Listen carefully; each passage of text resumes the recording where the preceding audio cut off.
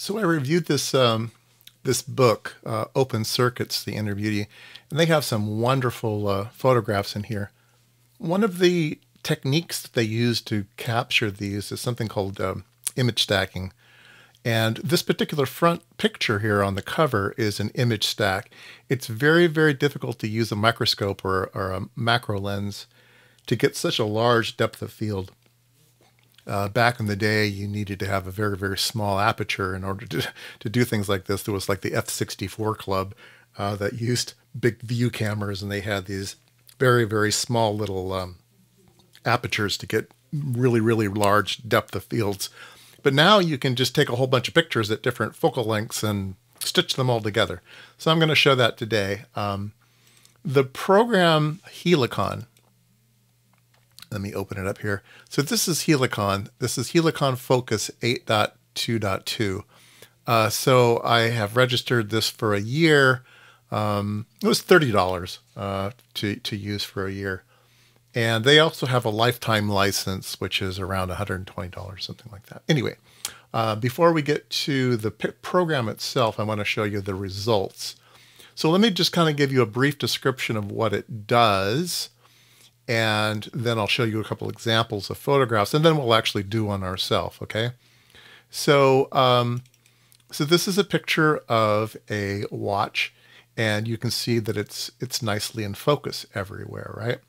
Well, you can't just take that picture, okay? What you do is you take a movie, okay? So this is the movie that I took, and you adjust the focus as you're taking the movie. So you can see that it was in focus on one side, and then it was in focus near the back. And then as I move it, it gets closer and closer and closer. But there is information in each one of the frames of this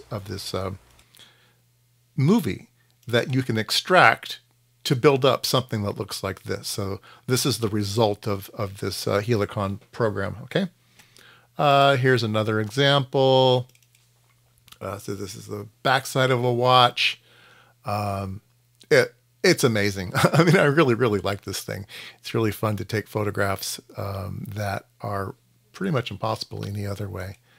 Let's see. This was a PC board. You can see the PC board just keeps being in focus no matter how far away. The board over here in the upper left was a long ways away, and imagine to get everything. Now, this one has some artifacts that I need to learn how to control. So you can see on this connector here, it didn't know how quite to get this tab in the back.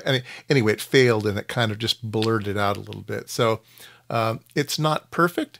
It did get this reflection good here in this thing. So I'm just learning how to do it correctly. Like here's some blurring underneath this. I had the part kind of floating up above the table. So there was some gap there. So I think it doesn't quite know how to do different planes that aren't exactly in the same places it expects them and stuff. Anyway, it's part of their algorithm. But I'm sure if you just learn what it can do and what it can't do, you can just avoid these corner cases. This looks like a very, very simple photograph to take just with a normal camera, but no, you really can't. There is quite a big change in distance between the foreground and the background. This would be a very, very difficult picture to take without this stacking program. So that was pretty cool. Let's see, what are there some other examples here? Let's see, not this one. That one didn't come out very good. This one's pretty good. So this just kind of shows some bond wires off here to a CCD sensor, a CMOS imager sensor. And these bond wires are different heights, and so they're not completely in focus from top to bottom in a high-powered microscope. And so it was able to stitch things together quite nicely. This actually has quite a bit of depth to it. This is a microwave, or not a microwave, but I think this is probably good up to a couple gigahertz. It's a mixer. So this center piece here is the 4 diodes, and then there's 2 transformers on the input and the output. So you're able to take some pretty nice macro photography with this. And all of the pictures that I've shown where I was using a microscope, I wasn't using an expensive microscope. I was using that kind of cheapy microscope that it was given to me by a company. And it does seem to do a fairly decent job. I was trying to photograph a SAW filter. So this is like a TO5 can, and there was a SAW filter in it. And I wanted to take a macro photograph of the actual quartz SAW crystal. And I was able to get a pretty good looking image of it. You can see there's a clear thing. It's set in like a white glue, sit down in there. And yeah, it came out pretty good. There's a little bit of funniness here on this bond wire here, but for the most part, I think it's doing a really good job. And this is, again, with that kind of cheapy microscope. So yeah, it's doing if I've taken some pictures with my really good microscope, I'm going to get some fantastic things. So yeah, this is really handy. Let's see here, but let's go ahead and show you how this works, okay? So we'll open up the program and you can just drag things into it. So I'm going to take that video of the front of a stopwatch. Okay, I think that one explains things really well. Okay, so now it's loaded in, right? The movie's loaded in. And then you just hit render. And it will go through and try to figure out what things are in focus and what things are not in focus. And then it tries to find edges and does an edge extraction out of the image.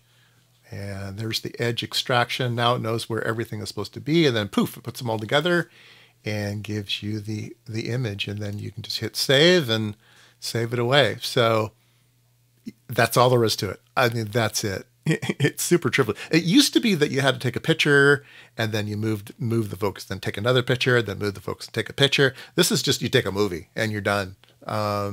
Yeah, it is super easy. Let me see if I have any other. I should have saved all the movies. I didn't save the movies for a lot of these things. I only saved some of the movies. Oh, we can do this one, I guess. I guess it's fine. We'll do the backside. It has a lot more edges and stuff. So here is the movie, and we will hit render. And once again, it just steps through all of the pictures.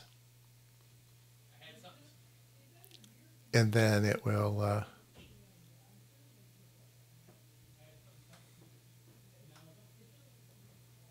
try to find the edges now. There we go. All the edges are found. And then it thinks and puts it all together. Poof, there you go. And then you can do saving. There is a retouching section that I don't know anything about. And there is a putting text on it and scaling it. And I don't know anything about that either. So anyway, it has more going on than just what I've shown, but I haven't learned those things yet. But yeah, I really like it. So yeah, I recommend you go check that out if you're interested in doing photographs like this. A friend of mine was the one who showed this to me before I saw the book.